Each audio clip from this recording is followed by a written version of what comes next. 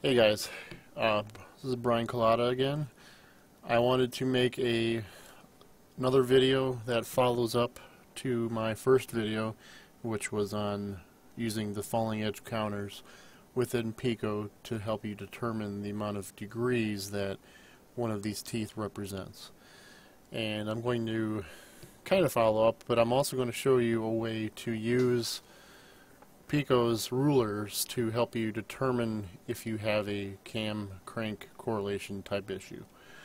The problem child car that we have right here is a 2005 F-150 with a 5.4 liter 3-valve. This engine is very common to have timing issues.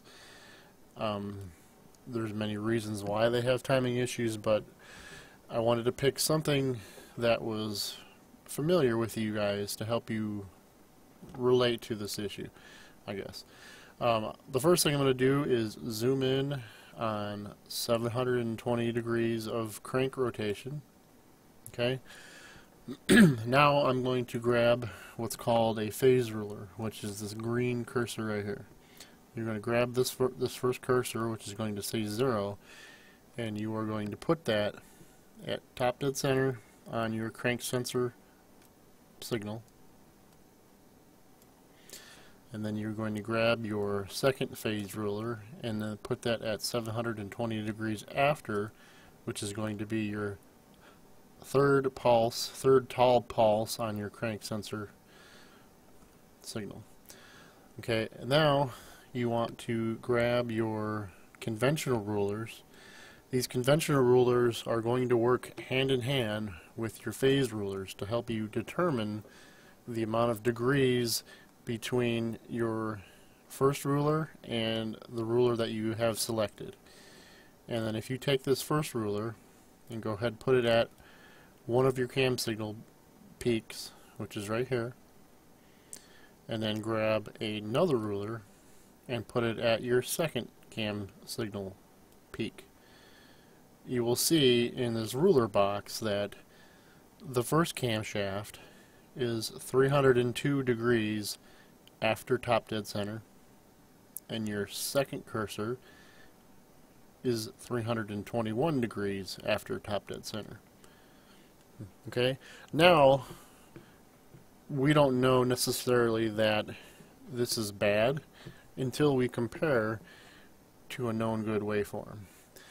Your known good waveforms can be something that you've gotten from IATN, from a friend, from a known good library that you have made yourself. You know, there's many ways that you can get waveforms from that are known good. Some of them are kind of sketchy. You gotta you know, weed out the good ones and the bad ones. But a known good should have, on this specific engine, these cam pulses should be written on top of each other, which you can clearly see they are not.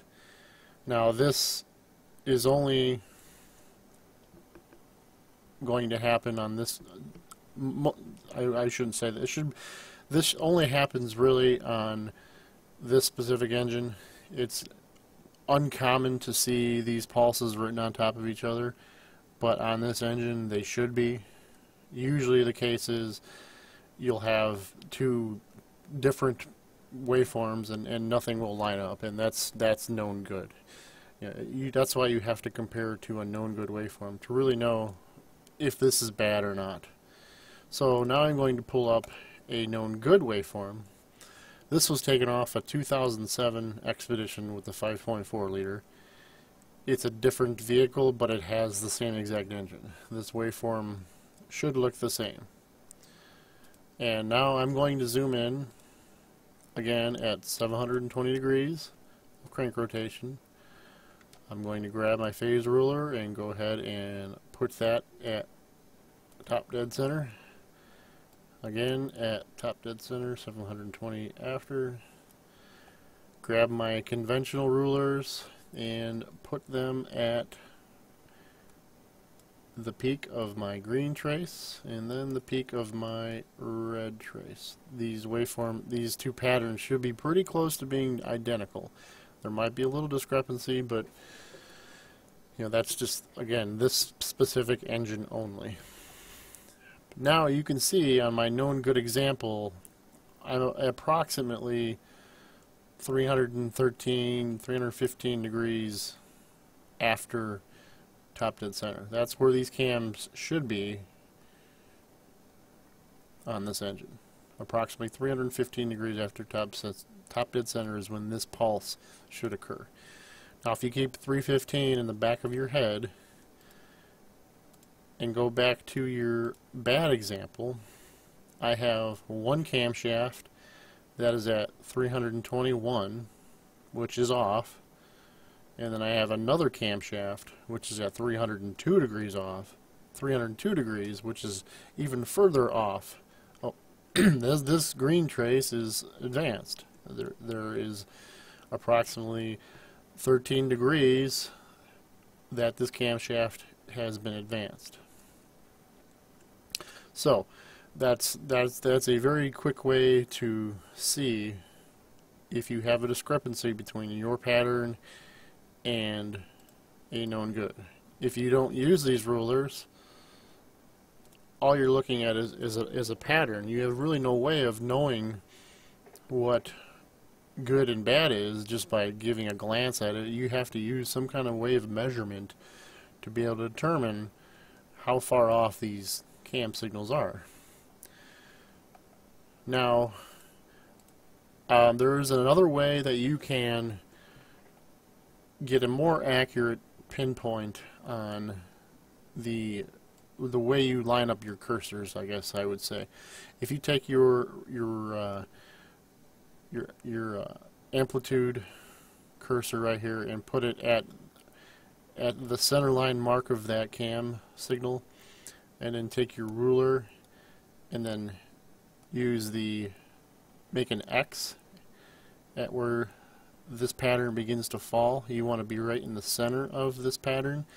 That is the most accurate position that you can use instead of lining your cursor up with the peaks. The peaks you may not be, you know, too incredibly close unless you zoom in. You know, you can zoom in on this and get your cursor as close to the peak as you can. It's kind of hard to line it up. That's why another most accurate way to do this would be to use the X method, which is to grab this cursor and then line it up with where these two positions meet, and then do the same thing with your red trace, which is going to be right there and then right there. That's where they meet.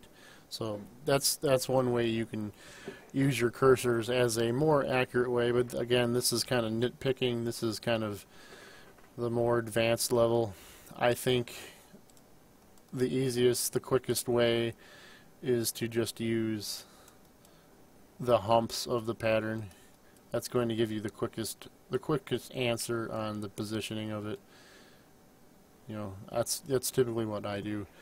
That's, you know, this is by different people's views of doing things. I mean, you can be really accurate or you can be really efficient. It just depends on how you want to do that.